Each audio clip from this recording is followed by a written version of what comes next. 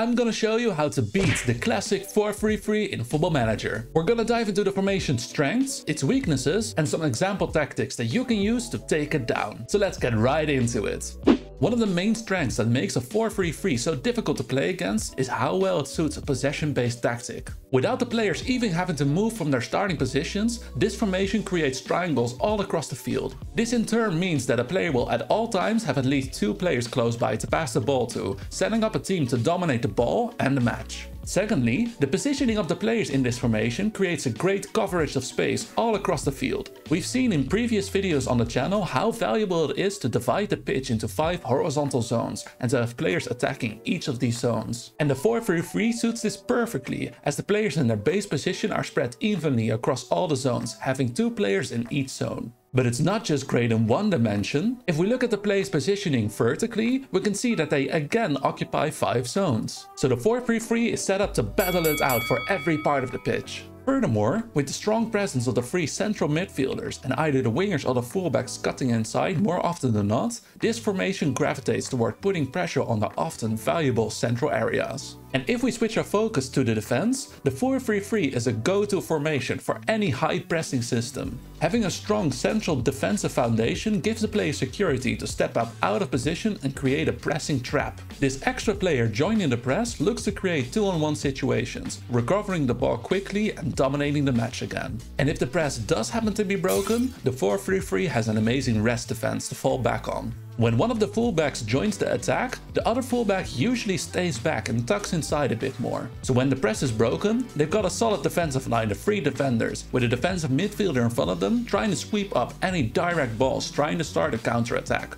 But we're gonna be trying to break this formation down, so now that we know its strengths, let's look at some weaknesses that we can exploit. We've just seen how the 4-3-3 creates a solid rest defense if one of the fullbacks stays back and tucks in, but that's not always what happens. While trying to break down an opponent with all their triangles, the fullbacks in a 4-3-3 might get a bit overexcited and both join the attack, leaving a lot of space on the wings behind them. But that's not the only way that a 4-3-3 might struggle defending on the wings. If they want to keep their central foundation, it requires the wingers to track back and help in the defense, which they don't always do. So they'll either leave your fullback open to move up and put in some crosses, or they'll shift their midfield, opening up space on the other side of the pitch for your team to switch the ball to. But it doesn't always have to be the wide areas where they'll leave space. A tactical trick that 4-3-3 systems like to use is to have the defensive midfielder drop in between the centre backs to provide space for the fullbacks to move up a bit when building up their attack. In this situation, the defensive solidity of their central midfield is weakened, leaving them open for a central overload.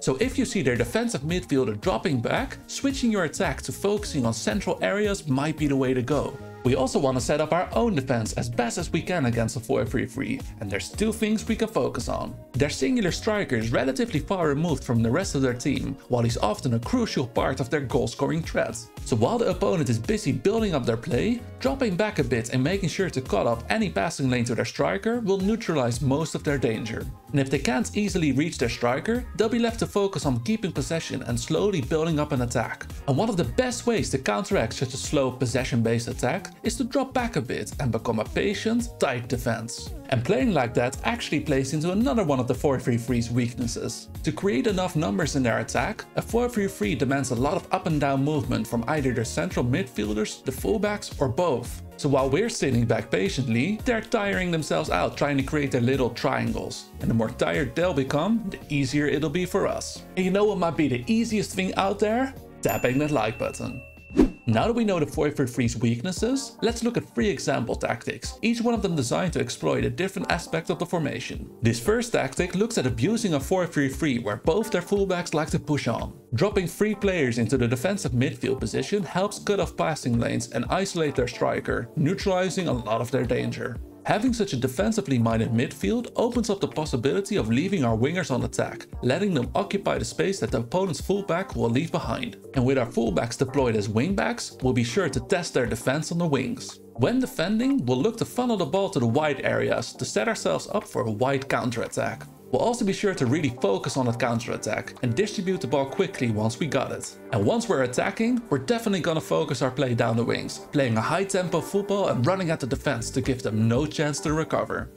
But we've seen that the wings aren't the only place where a 4-3-3 might leave some space, and that's where tactic 2 comes in. This tactic is specifically designed for when their opponent's defensive midfielder drops in between their centre backs, leaving them open for a central overload. Our central attacking midfielder is positioned perfectly in the space that their defensive midfielder has left behind, while the inside forwards join the central areas to create mayhem. It's a similar counter-attacking setup like the first tactic, but this time we're trapping them to the inside to help set up a central counter-attack. And in possession, we'll double down on our central overload by playing fairly narrow and focusing our play down the middle. We'll also play a short, high-tempo passing style to really split their defense as quickly as possible.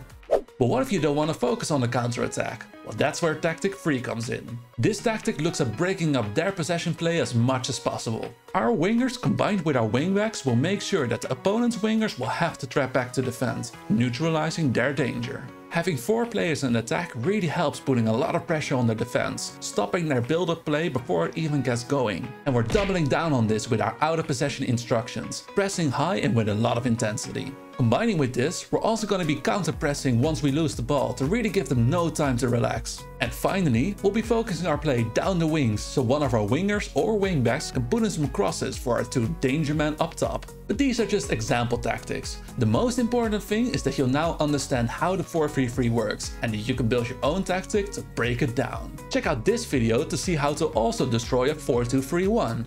I'll see you on the next video.